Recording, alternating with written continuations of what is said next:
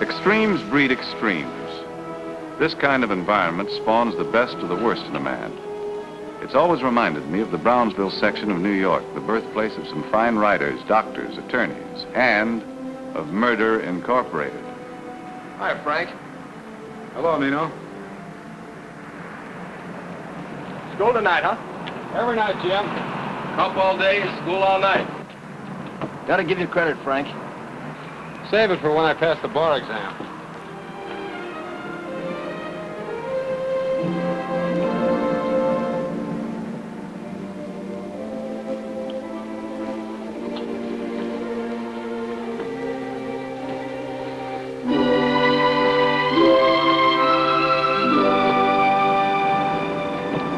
See you, fellas. So long, Frank. Hey, Frank, wait a minute. Hey, Gumba, I need a favor. Nino, when are you going to get a job? I got a good lead tomorrow, but the suits and the cleaners, you know? How much? A couple of bucks should do it. I get the job, I pay back everything I owe you. All right. Hot or cold, I need this back next week, you hear? Oh, sure, sure. You're a real friend, Frank. Yeah. Good night.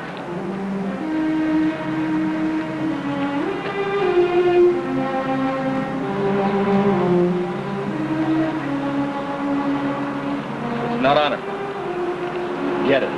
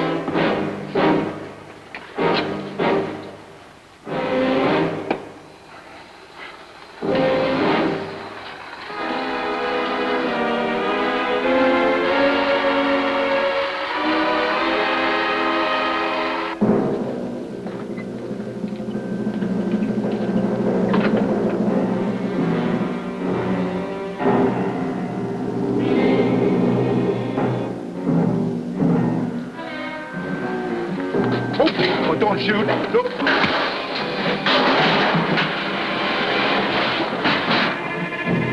Let's get out of here. We're in trouble.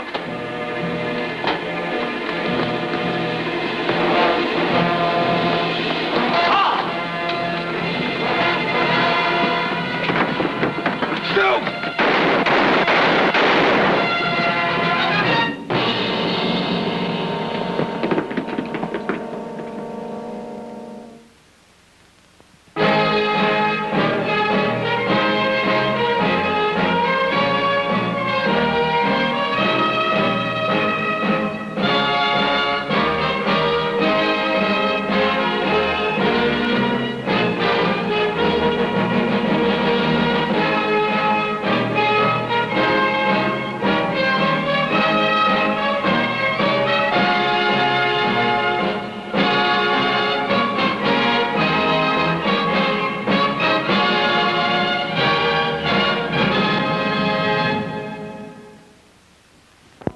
They say that walking's the best exercise for the body. I find it also stimulates the mind. But this particular morning, as on many over the years, I was not out just for a walk. I had a specific destination. I'd been summoned, a call I couldn't refuse.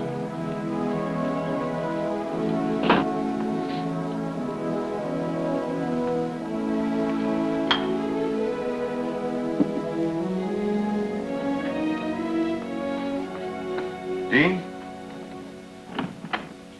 Dean Waldron? If you're coming in here, do so quietly. Don't stand out there bellowing.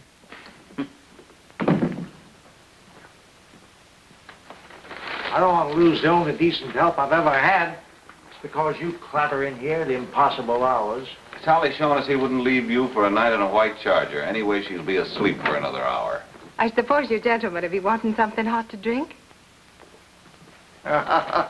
Sleeping indeed, huh? Oh, tell me how a body could sleep when you let anyone who passes by know that the door's open. Mr. Morris, you must be another one of them who never closes an eye. You'll be wanting cream and sugar, if I remember. Yes, thanks, Sally. The female tongue is the perfect courtroom weapon. Here, read the morning paper. You didn't have Sally give me that urgent message just to get me down here to read the morning paper. Oh, of course I didn't, but, I haven't seen you for, well, it's been... It's been all of 6 days. I'm a lonely man, Herbert. You are an old tyrant. You said the message was urgent. Oh, read the paper. Wait a minute. Crotty, isn't that the young cop that works out of Weston's office? Oh, he does? Hey, let me see that. Well, so he does. What time did Weston call you? Oh, couldn't have been any more of that. Now, look here, Herbert. Aren't you ashamed, stooping to that kind of trickery? You could have gotten the same result by coming right out with your little plot.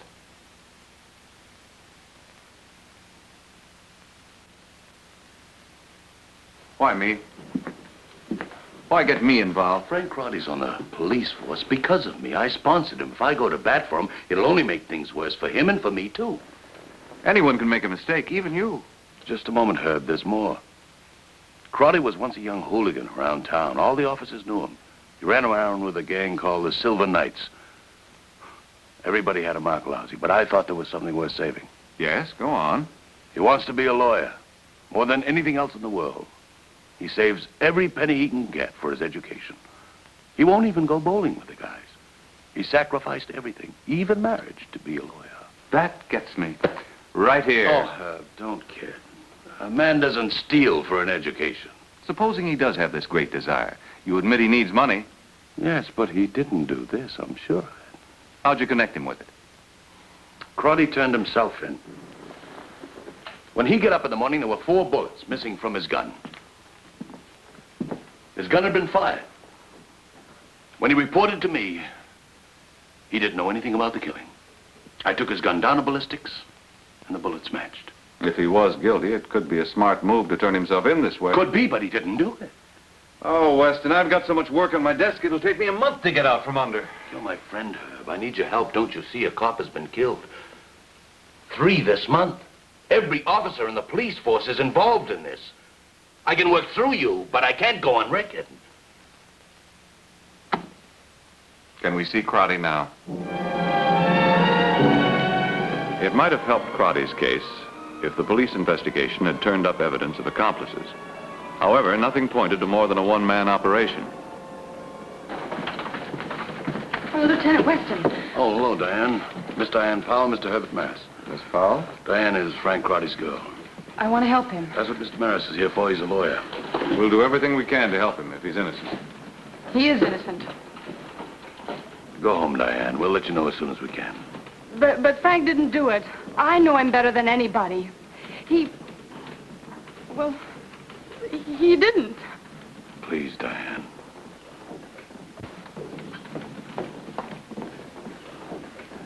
Coming, Counselor? We'll use the lawyer's room. I want to talk to him alone. That's all right by me.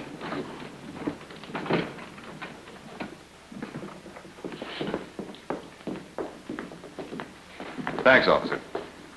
My name's Maris, Herbert Maris. Oh, yes, a friend of Lieutenant Weston's. That's right. He told me quite a tale. What have you got to say? What else can I say? It's all in the report. Well, I'd like to hear it in your own words. Sit down, will you? Thank you. I came off duty and I went to class. Got home about midnight. Usually I take the bus, but that night I walked. Why? I was broke. Go on. Well, the next morning when I got dressed, I noticed my gun had been fired. I reported it to Lieutenant Weston, and here I am. A police officer is supposed to carry his gun at all times, even off duty. Yes, I know. I broke the rule. Look, I felt silly sitting in a classroom wearing my gun. I'll have to face department charges on that. You'll have to face charges on more than that, Crotty. I understand you want to be a lawyer. Yeah, a lawyer. Mister, I was a regular Abe Lincoln. I wanted the law so bad. So look where I am now. And I also understand you need money. More than you could ever know, Mr. Maris. But I didn't rob for it, and I didn't kill for it. Night watchman's here. Lieutenant, you know how tough it is to make an identification from one of these lineups? That's the best we can do for now, Crotty. Magruder, have the detectives come in for the lineup. How about you, Maris? You want to stand up with them? Sure. Good. Would you gentlemen mind taking your coats off, please?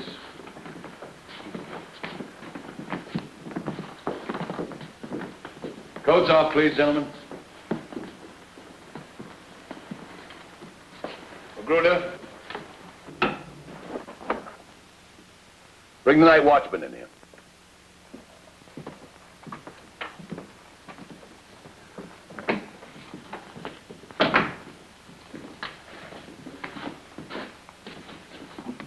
Mr. Carey, we've brought you here for purposes of identification. If one of these men is one who assaulted you the night before last, then point him out to me. Yes, sir. But I got to get used to these lights. You know, you give me an awful bump. Yes, I understand. Hands out of pockets and stand up straight, please.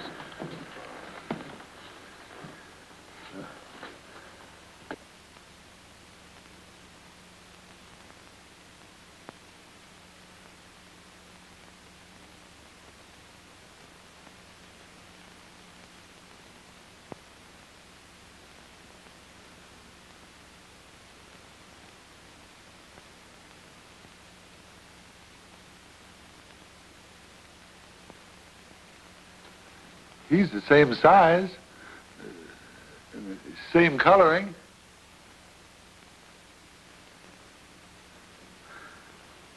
I think he's the one. You think? Aren't you sure? Just as sure as I'll ever be.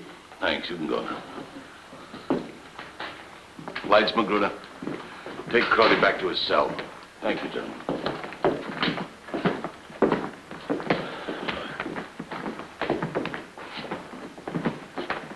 You know, this isn't conclusive, you know.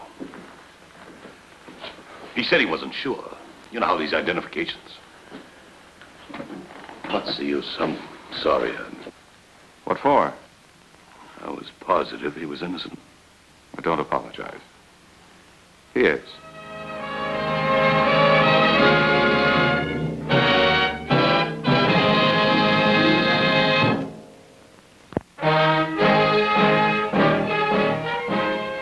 Forget it, Herb.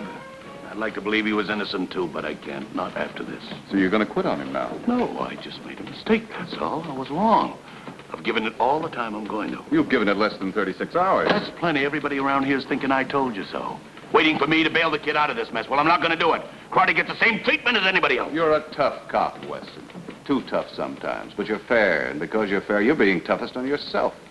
But don't take it out on Crotty and this girl of his. All right, Herb, what else can I do? Do some gumshoeing. Ask questions. That's what a cop's supposed to do. Walk around and ask questions, isn't it? Send some men into Crotty's neighborhood. Now, look. Crotty's gun could have been stolen, just as he says. Lots of people down there knew all about his habits. I've got men gumshoeing down there right now, Herb. Don't worry. I'll do what I can. So will I. Hello, Lieutenant Weston. Yes, sir. I'll be right up. That was the captain. Hurricane heading my way. Despite his problems, Weston was true to his word. A lot of good man-hours were spent combing the neighborhood where Frank Crotty lived. We didn't come up with anything specific, not right away. One thing in Crotty's favor, his neighbors liked him. Hard worker, clean, nice guy, good cop. It seemed unanimous, but it wasn't.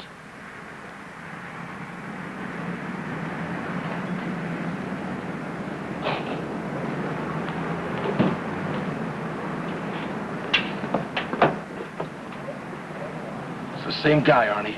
The same guy that's been around with the cops all day. Listen, Nino, so what? So forget it. I don't want to think about it. Maybe he knows something. What could he know? Something. The place is jumping with cops. We almost got grabbed 3-4 times. Cops don't like it when another cop gets shot. Oh, I wish it didn't happen, Nino. Like it was all over. That's what I wish. All right, keep wishing. Arnie, look. Talking to Crotty's girl. Yeah. She don't like us at all. What'll he tell her? It won't be good. We better go talk to him. Are you buggy or something? No, smart. Like if we know what he knows, we can figure a move. We can't keep hiding. Anyway, we got a right. We're friends of Crotty's, ain't we? Come on.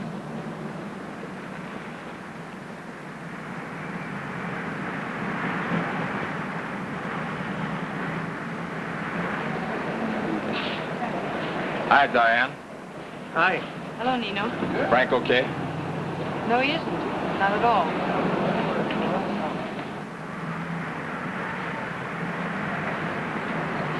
Friends of Frank? He thinks so. But you don't. Frank will have to like my friends, so I try to like his. It's the way our marriage will work. Well, I think a sentiment like that entitles you to a bite of food on the house. Thanks. I haven't had a thing to eat since this whole thing started. Dinner, madame?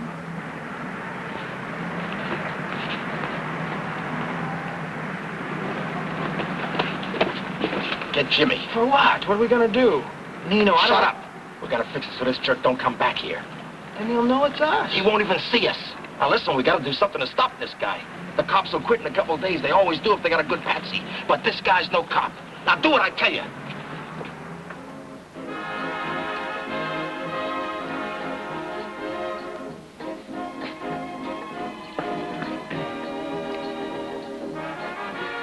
Two more years of law school, a new wife to support, and all on a policeman's pay.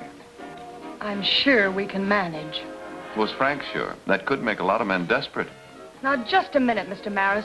Didn't he have a moment of panic? Didn't he suddenly wonder how you'd both do it? No, not once. Oh, come on. You're trying to make me say something to hurt Frank. Diane, he could have fallen just this once. A lot of policemen have. You can drop dead, Mr. Maris. Diane, just a minute. You know, I envy Frank. You're going to make him a very good wife. Come on. Let me walk you home. Thanks.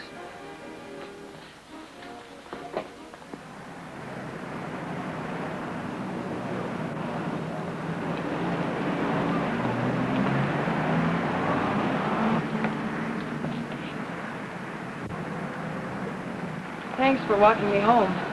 And thanks, too, for wanting to help Frank. The things you told me tonight wouldn't be much help in court. But they were a lot of help to me. Thanks. Good night. Good night.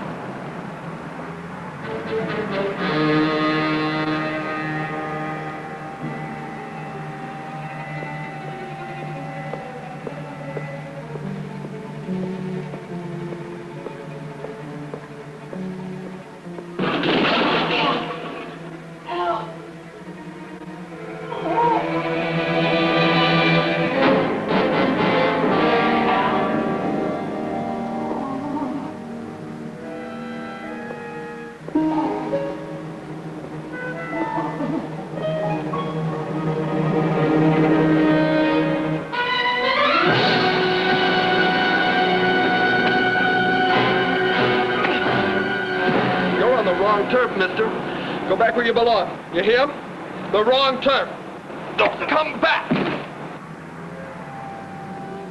Lieutenant Weston was home in bed. I had the sergeant rout him out and then let me in to see Frank Crowdy while I waited.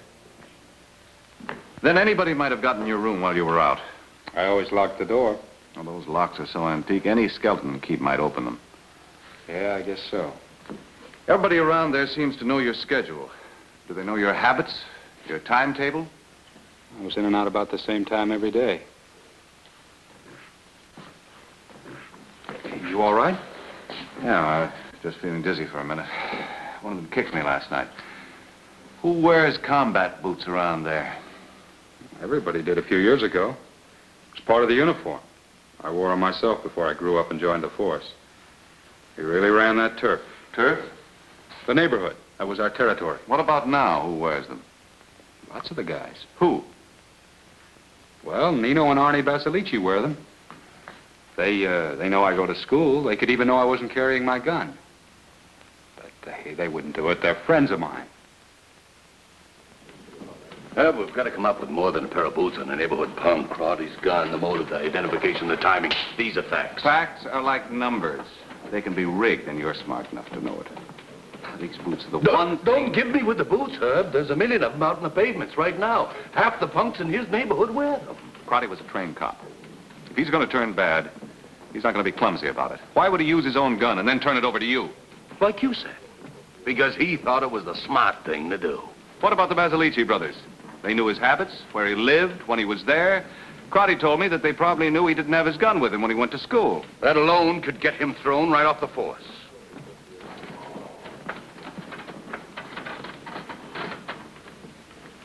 All right. Where was I? Basilici brothers. Yeah. All right. Look, I know that somebody didn't want this investigation in that neighborhood. Now, the only people I saw with combat boots were the Basilici brothers. Anything else? I thought Crotty was a friend of yours. We need facts, not guesswork. Why don't you go home and get yourself some sleep? I've got a city to mind.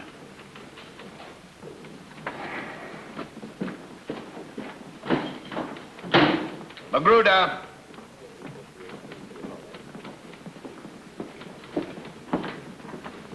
Get me the address on Nino and Anno Basilici. Have my car brought around the front.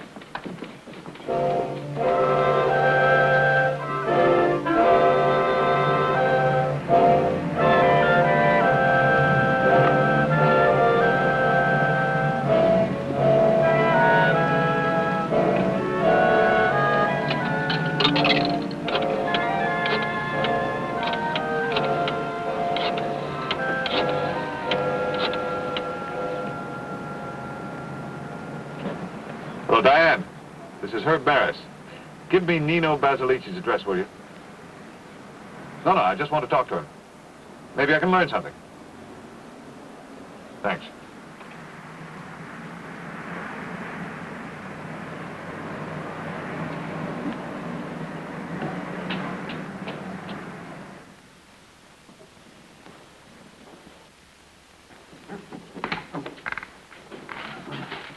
What's the matter? You can't knock? Yeah, what gives? You walked in. You want something, mister? I understand you're friends of Frank Crotty's. I wanted to see if you could help him. Yeah. Well, there's nothing we can do to help Frank. He's a nice guy, but there's nothing we can do. You see, somebody wants to stop me from making this investigation. What are you looking at? I got beat up last night by 3 hoodlums. With boots like these? And you think we did it? There's lots of boots like these. You said 3 guys. There's only 2 of us. Frank's our friend, mister. And you knew all about him. Where he went and when. Nino. Don't say nothing, Arnie. What are you, dumb, mister? You talk like a man with a paper head. You did it, didn't you, Nino? You gotta be kidding. You walk in here all alone, you tell us we killed somebody. You gotta be kidding. In our own house, he tells us. What's taking you guys so...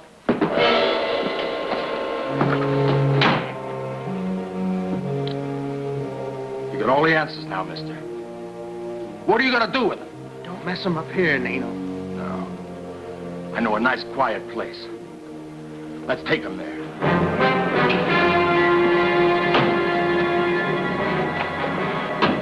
You better get up that fire escape.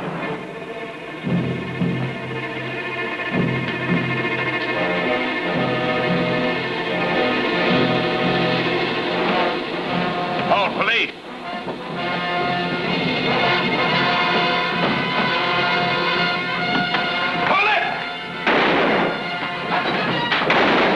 Don't you! Herb, you all right? Arnie, you hurt? Get them out of here. Call an ambulance, Johnny. Arnie! You must have been kidding coming here by yourself. That's just what Nino said. But I guess I figured you wouldn't be far behind.